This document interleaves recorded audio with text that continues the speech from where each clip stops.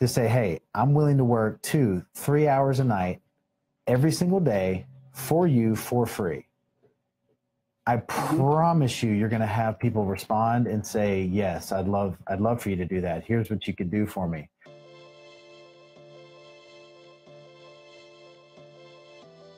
What's up, guys? So it's been a crazy chaotic week for me, just in meetings, like literally 16 plus hours a day down here in Atlanta, Georgia. But we did this live Q&A last Friday. We called it Live Rounds with No Hook. And a couple of the questions were absolutely incredible. There were some questions that came in from Lebanon, not like Lebanon, PA, like Lebanon, the country. And there were some other just really, really impactful questions that I thought would provide some real value for you guys. So I hope you enjoy that. We just got out of a meeting and literally sitting in this hotel room, getting ready to jump on a call and then hopefully try to snag a quick workout before my next meeting, which does not start till 11:30 p.m. tonight. So just a lot of chaos going on this week, but please enjoy this live Q&A. I think the answers will provide some value to your life. These live Q&As are so cool, man. That's the best.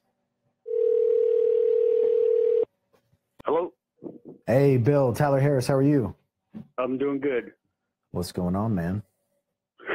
I'm just chilling out and watching this daily feed. Yes. Well, we appreciate that. Not to hurt people when I say this, but there's a lot of fakeness going out there. You know, people portraying an image, and that's okay, but you're just not there yet, and people feel that. And so I guess in a way, I guess my question is where do people go after they've bought all the books and all the tapes and all this? And these are pretty common stories with success people. Yeah, I did that all. And then all of a sudden I had to stare in the mirror and look at myself, and I don't know what it was, or I was a failure and it still wasn't working. And that was the day my life changed, and all the hundreds of thousands of books that I had bought and didn't do anything. And so I guess my question to you, and I know probably a lot of people would like and can relate to that, is where do they go from here? The first thing I'll address is the biggest truth that you said in there, which was there is so much fake stuff out there. And sometimes it's hard to know what's real versus what's fake, because they can fake it pretty well. and that was literally the whole reason why I started putting my stuff out there, because I was so sick and tired of seeing it. I started being able to identify it because there usually was a very quick call to action for you to buy something very quickly. And that was kind of a tell for me, like, oh, gotcha, this is the first thing I've ever seen this person do, and they're already sending me 10 emails a day trying to get me to sign up for their course. But the reality is it's almost like we're crippled with content, right? Like there's so much stuff out there. And I don't know if I've ever really even talked about this, but I don't read at all. Like I just don't. I have so many books. It's the funny thing is I love books. Like I love buying them and having them. I just don't like reading them. But I think at the end of the day, like once you've read all of these books, what's going to change if you don't change? Absolutely nothing. And so for me, I think it's about the implementation of the information that's within those books. And so I kind of, I wouldn't say get a little frustrated. I just would say I see so many people that read a lot and they consume a lot, but they do very little. And I think you would be better off taking one book, whatever that is, and really diving into it, like step by step, and trying to implement the things from chapter 1 for like weeks, and then chapter 2 and chapter 3, and find books that are more like a blueprint or more like a roadmap, rather than just reading one, saying, that was good, I got a few good quotes out of it, a little different mindset change, and move on to the next one that's this totally other different concept. Most of these books nowadays, at least the good ones, are based on these huge ideas and ways of looking at the world and ways of going about your business and changing your thoughts and all these different things that really it takes months to really implement anything to a degree to where it's actually going to make a change in your life from that information. And so whether that's someone that you found online, whether that's a podcast that you're listening to, like there's podcasts that I've listened to over and over and over and over again. And I still will go back to them when I need to. A lot of the MFCEO project, a lot of Andy's podcasts, there's certain ones that I've listened to a ton. A lot of Daily V or Ask Gary V or a lot of other podcasts that I can think that I can recall that I would go back to over and over and over until it really sank in. We got another question? This one's from Lebanon. From Lebanon? Lebanon, South Carolina? No. Lebanon. Guys, bear with us. We're trying to find the country code for Lebanon to make this phone call. Totally normal. Yes, hello. Hey, this is Tyler Harris. How are you? Oh, I'm fine. Oh, yes, thank you. What's your name? My name is Joe. Joe. Awesome. Well, did you have a question for me?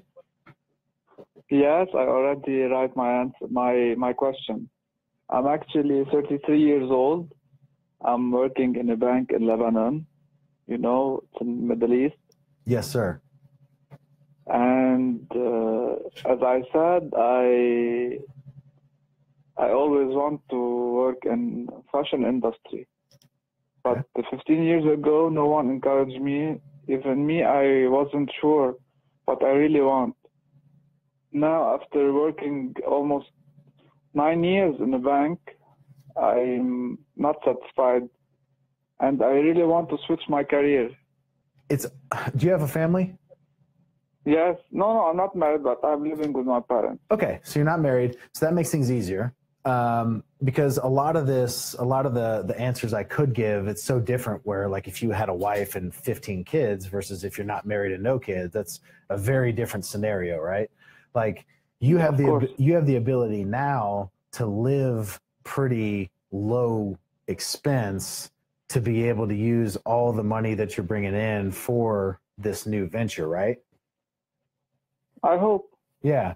Okay, so in my opinion, there's two completely different ways people look at this. The first way they look at it is, okay, in my mind, in the way that I operate, I feel like I have to completely quit the job and start the new business. And I know it's last day there, first day in the new venture. I'm all in and I want to just do it. There's the other opinion that says, while I am working at the bank and I am having a paycheck that's coming in, what can I do in the hours that I'm not at the bank to start the fashion business? Uh-huh. What can I do from the time I get home to the time I go to sleep to get that process started so that you can get some revenue coming in, some money coming in from the side business that will start to make it a little bit easier to make that transition. So it's not that clear cut, okay, one job's done, income goes to zero, now you're building it up. You can build up the side while you're still at the bank and then make that transition when it makes sense for you to make that jump where it doesn't hurt as much, right? And I can't answer that question for that part for you. That's just based on what you're comfortable with. But what time do you usually get off work? Like what time do you usually finish work in the day? At 6 o'clock afternoon. At 6 o'clock, okay. And so that time from 7 p.m., 8 p.m. till midnight, till 12. Yeah.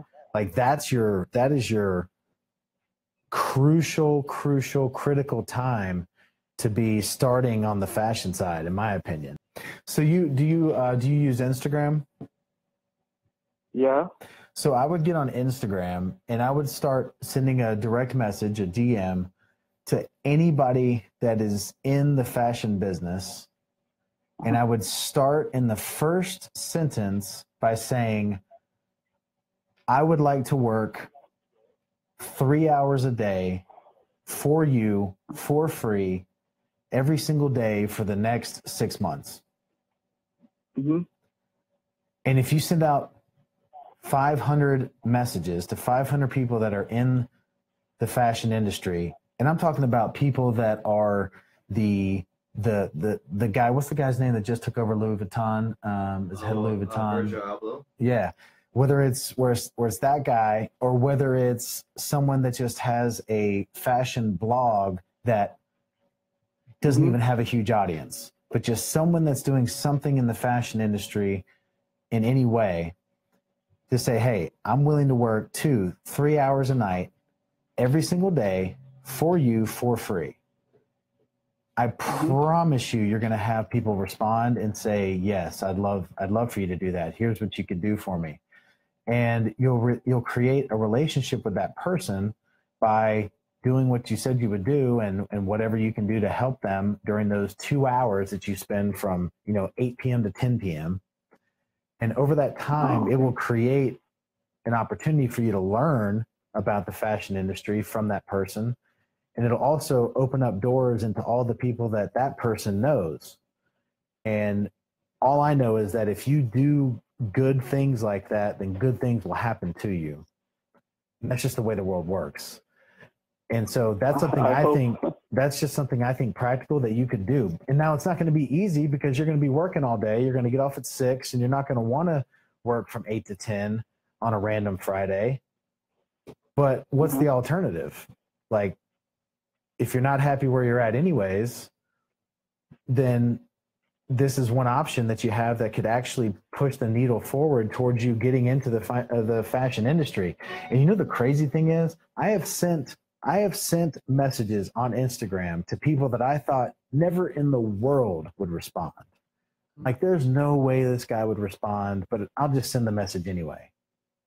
And he responds within 25 minutes. I've had other people that I've sent 50 DMs to on Instagram over the last 6 months, and they have not responded to one single one. But one of the biggest people did. They responded immediately. So I wouldn't be shocked if you sent out 500 messages. If one of those people that responds and actually says, yes, we'd love to give you a shot, it could be someone that's like a vice president of one of the biggest luxury brands. You just never know. But I think make sure that, like, literally the first sentence, it can say, my name is Joe.